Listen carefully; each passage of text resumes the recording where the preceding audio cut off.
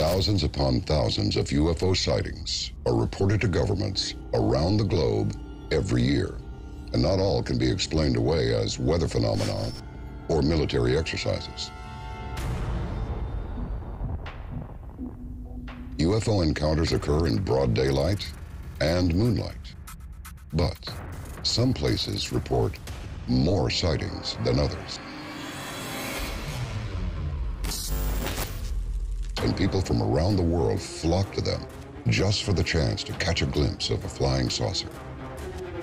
Is this a coincidence, or are these hotspots actually attracting visitors from other worlds? And if so, why?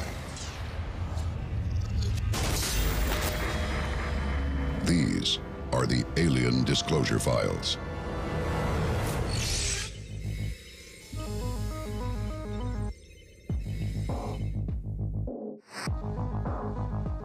Among UFO enthusiasts, Chile is often considered the country with the highest number of UFO sightings. Its low humidity levels and even lower light pollution make viewing celestial events easy. The Chilean government openly and actively investigates credible UFO sightings and regularly releases their findings to the public. But in 2014, even the government was stumped by what their own Navy helicopter captured on its radar screen. Chile is actually becoming a UFO hotspot, and partly because their government doesn't act like they have all the answers about what's flying in the skies. Fun fact, they also do not blacklist their citizens for telling their truths. Chile has put out some videos. Apparently there's a lot of activity in Chile, and their records are wide open from the research I've done. I believe there was an incident where some of their helicopters caught a cigar-shaped UFO on tape, and that's one of the best military footage of a UFO that's out there now. In 2014, a Chilean Navy helicopter was conducting a routine patrol along the coast of the Pacific Ocean when it captured an intriguing image on its sophisticated radar equipment. During their patrol, their helicopter detected a strange object that was larger than normal, and it had a lot of strange characteristics to it. For nearly 10 minutes, the Navy pursued and recorded the UFO's flight patterns. It was caught on camera, venting some sort of vapor. It's not unusual for an aircraft to release some kind of vapor, but it's usually at a higher altitude, like 30,000 feet, but this thing released some kind of gas at just 4,000 feet. The footage was sent to the government for analysis, which took 2 years to complete. In 2017, they released their findings. Maybe while the Chilean Navy was analyzing its flight pattern and composition, it was doing the same to it. Was this why a UFO was flying so close to the military helicopter? After a full 2 years of investigating using experts from around the globe, it still could not identify the object, and it remains a mystery to this day. A year before the Navy recorded the unusual visitor flying in the skies off the coast of Chile, a group of copper miners spotted a similar object hovering above them in a remote part of northern Chile. Some even managed to snap a few photos. So what was really cool about the Kalawasi copper mine incident is that it happened in the daytime. So anybody that was looking up could actually see this thing. So there are actually tons of eyewitnesses. Witnesses describe seeing a series of bright lights in the sky, along with unusual movements and behaviors, unlike any aircraft they were aware of. The lights seemed to change colors, hover, and make sudden, rapid movements. As with the Navy incident, the Chilean government investigated and could not rule out the possibility of extraterrestrial origin. It could, however, rule out meteorological events, balloons, and military aircraft. It is still classified as a UAP. Chile is certainly one of the world's hotspots for UAP sightings, going back to one of the first modern sightings in 1965.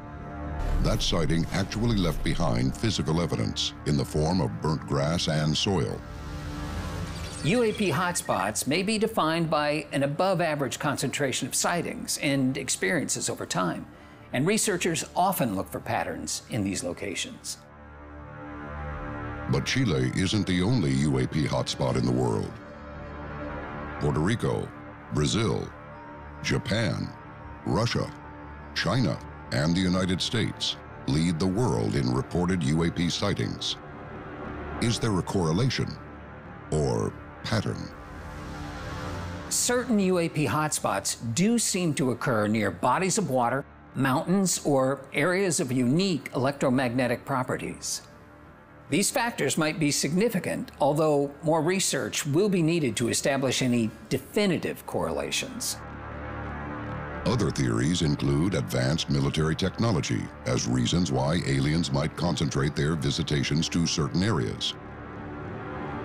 But for a definitive answer as to why these hotspots are alien destinations, it might help to capture an alien and ask. And maybe we already have.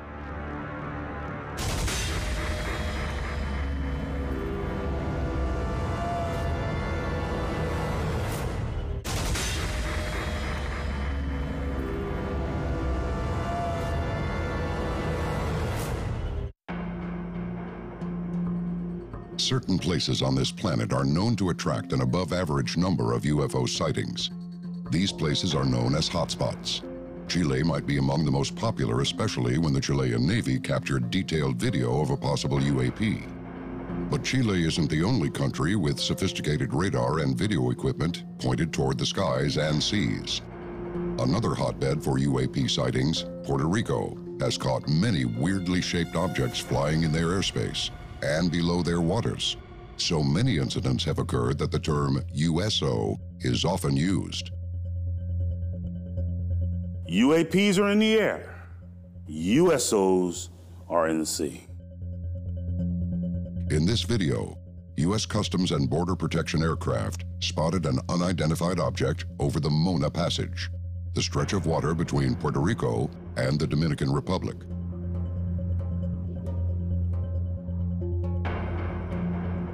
The object exhibited unconventional flight patterns, including low-altitude maneuvers and hovering. It seemed to be moving without any visible propulsion system, defying the characteristics of conventional aircraft. The object eventually descended toward the water and appeared to submerge itself, continuing its movement beneath the surface.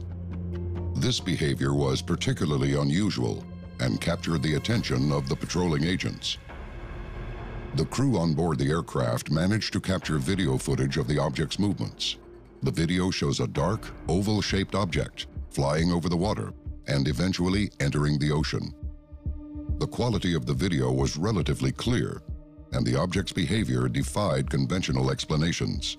When it comes to the Aguadilla UFO video footage, it was analyzed by a lot of different enthusiasts and experts in the field of ufology, and it sparked a lot of debate out there. It's like, what is it that we're looking at here? Is this a drone, experimental aircraft, or USO? The incident remains a subject of interest for both UAP enthusiasts and researchers, who are intrigued by the possibility of encountering unconventional aerial phenomena. Puerto Rico might be a recent hotspot for UAP encounters because of the Arecibo Observatory, located in a dense, unpopulated area of the island. The Arecibo Observatory, it's a large radio telescope that's located near a small town in Arecibo, Puerto Rico. Now, in 1974, Carl Sagan decided to create a message that could be transmitted into space as part of a ceremonial message and event to mark a major upgrade to the telescope. The Arecibo message was composed in a binary code, consisting of a sequence of ones and zeros. It was designed to be understandable by potential extraterrestrial recipients who might possess a basic understanding of mathematics and science. The message included a key for understanding the message, followed by a DNA sequence, a diagram of the human body, humanity's location in our solar system, and a picture of the Arecibo radio itself. 25 years later, across the Atlantic Ocean, we might have received an answer. The Chilbolton Observatory crop circle that appeared in 2001 near the Chilbolton Observatory in Hampshire, England, is absolutely one of the most famous and absolutely intriguing crop circles associated with potential extraterrestrial communication. I mean, it appears to resemble a response to the Arecibo message that Carl Sagan put out. The crop circle depicted a humanoid figure that bore a resemblance to a figure in the Arecibo message. However, there were notable differences, such as the number of limbs.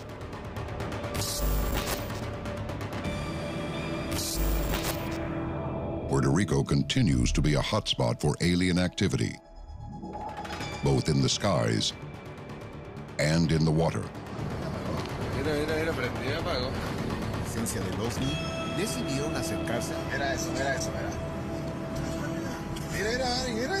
To convert more skeptics to UFO believers, there's going to have to be more physical evidence. We're going to have to see some of this exotic material that people keep talking about.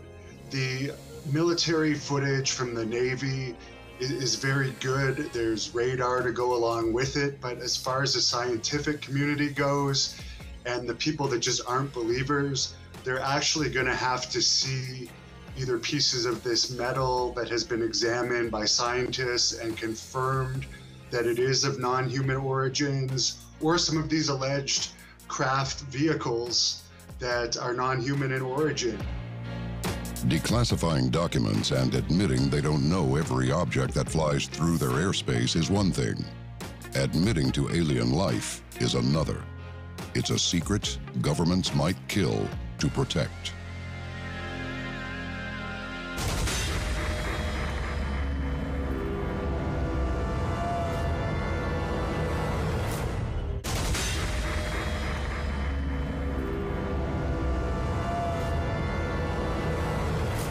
The smartphone has turned anyone into an internet reporter. Videos and pictures of UFO encounters are increasing. Perhaps that's the reason more and more governments are openly reporting UFO sightings. In the United States, Congress has had several televised meetings about the subject and has admitted to having an active committee investigating reports. But government cooperation hasn't always been the case. One of the most famous alleged alien encounters in Brazil is the Varginha incident. In January of 1996, reports emerged of a strange creature being spotted by multiple witnesses in the city of Varginha, Minas Gerais.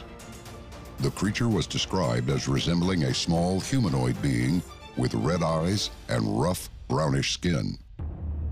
On January 13, 1996, reported an object entering the atmosphere 200 miles northeast of Sao Paulo in Brazil, and later crashed in a town named Varginha. The Brazilian Air Force flew over the crash site. Several people reported witnesses they witnessed a UAP struggling to stay in the air at about 300 feet, and it eventually crashed violently into the ground. At the scene of the crash, it was clear that the metals from what appeared to be a spacecraft that was unusual because it changed shapes. This is what they said. One of the most widely circulated aspects of the Varginha incident is the alleged involvement of a local hospital. It is claimed that some of the creatures were taken to the Hospital Humanitas for examination and treatment.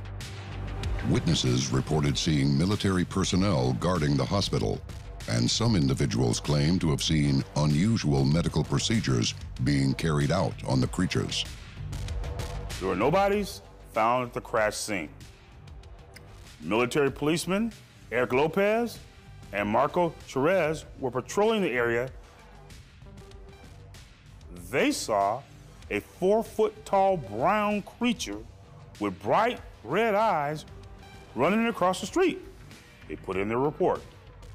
Marco Cherez was able to grab the creature, and he took it to a local hospital. The creature died on arrival. 2 weeks later, Marco died of an unknown cause. Could it have been some type of contamination? Could it have been disease? We don't know. The Varginha incident is probably the most famous UFO encounter in Brazil and has spawned documentaries and movies on the subject. Even the United States government confirmed there was something that crashed in the town. Those involved in the Varginha incidents continue to discuss the topic to this day. The advent of social media has also played a role, especially for UFO incidents reported in the last 20 years. Now, specifically talking about Brazil, the Vila Velha UFO, the Sao Paulo UFO, and the Northeast Brazil UFO wave were all shared all over the internet, all over social media. It's just so fast and so easy, but when that happens, sometimes the wrong information can get out there, and it's hard to believe everything that you hear and see. But perhaps because information can be shared so easily, governments are becoming more and more open to investigating credible UFO incidents. Some countries and towns are using their UFO acceptance to drive tourism, and in the process, become the alien capital of the world.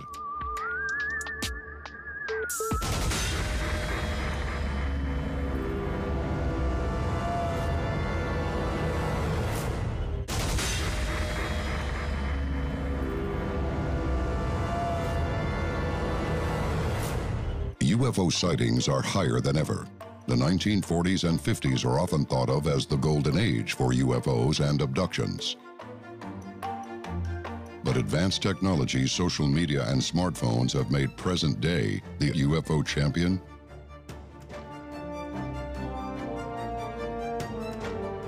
Ongoing research and projects focused on investigating UAP hotspots involves a combination of academic, government, and private initiatives. Declassifying government records can lead to credibility UAP sightings, especially when they come from reputable sources such as military personnel or government agencies. Fortunately, UFO sightings are no longer considered widely taboo or too outrageous to discuss, so people can share about their experiences rather openly, and even some communities are marketing themselves towards the UFO community, and one such place is Fukushima, Japan.